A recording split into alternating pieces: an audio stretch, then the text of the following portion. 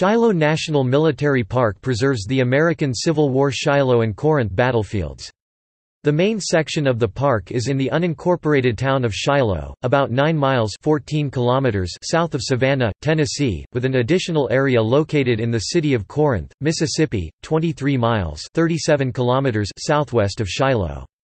The Battle of Shiloh began a 6-month struggle for the key railroad junction at Corinth.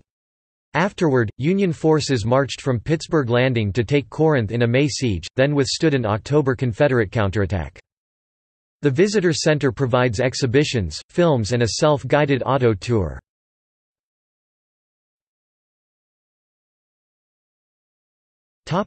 Shiloh Battlefield. The Battle of Shiloh was one of the first major battles in the Western theater of the American Civil War. The two-day battle, April 6 and April 7, 1862, involved about 65,000 Union troops under Ulysses S. Grant and Don Carlos Buell and 44,000 Confederates under Albert Sidney Johnston killed in the battle and P.G.T. Beauregard. The battle resulted in nearly 24,000 killed, wounded, and missing. The 2 days of fighting did not end in a decisive tactical victory for either side. The Union held the battlefield but failed to pursue the withdrawing Confederate forces. However, it was a decisive strategic defeat for the Confederate forces that had massed to oppose Grant's and Buell's invasion through Tennessee. After the Battle of Shiloh, the Union forces proceeded to capture Corinth and the critical railroad junction there. The battlefield is named after Shiloh Methodist Church, a small log church near Pittsburgh Landing, Tennessee. Pittsburgh Landing is the point on the Tennessee River where the Union forces landed for the battle. They referred to the battle as the Battle of Pittsburgh Landing. Shiloh Military Park landmarks. Topic: Park information. Total area 3,996.64 acres, 16.173 square kilometers. Federal area 3,941.64 acres, 15.951 square kilometers. Non-federal area 55 acres, 0.22 square kilometers. The Shiloh National Military Park was established on December 27, 1894. In 1904, Basil Wilson Duke was appointed Commissioner of Shiloh National Military Park by President Theodore Roosevelt. There were requests of local farmers who had grown tired of their pigs rooting up the remains of soldiers that had fallen during the battle, insisting that the federal government do something about it. The park was transferred from the War Department to the National Park Service on August 10, 1933. As with all historic areas administered by the National Park Service, the military park was listed on the National Register of Historic Places on October 15, 1966. On September 22, 2000, sites associated with the Corinth battlefield, see First and Second Battles of Corinth, were added to the park.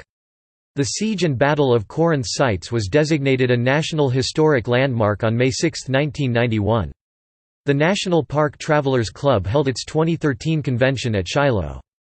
The Civil War Trust, a division of the American Battlefield Trust, and its federal, state and local partners have acquired and preserved 1,317 acres (5.33 square kilometers) of the battlefield in more than 25 different transactions since 2001. Most of this land has been sold or conveyed to the National Park Service and incorporated into the park.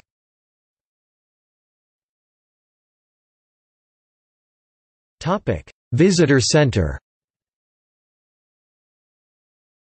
Permanent exhibitions, films, displays and self-guided 12-mile auto tour, stopping at the Peach Orchard, the Hornet's Nest and General Johnston's death site.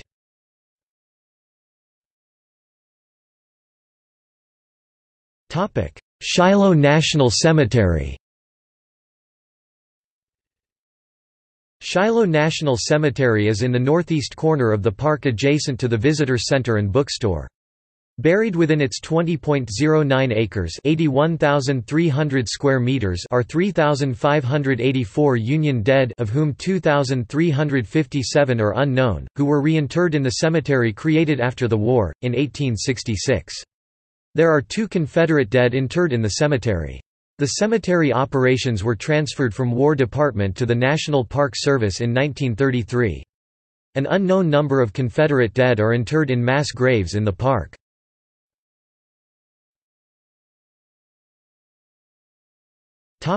Shiloh Indian Mounds Site.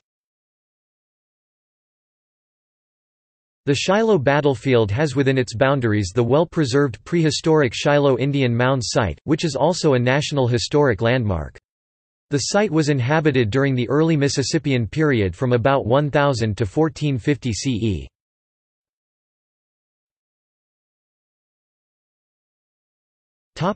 See also: Memphis and Charleston Railroad, List of Mississippian sites.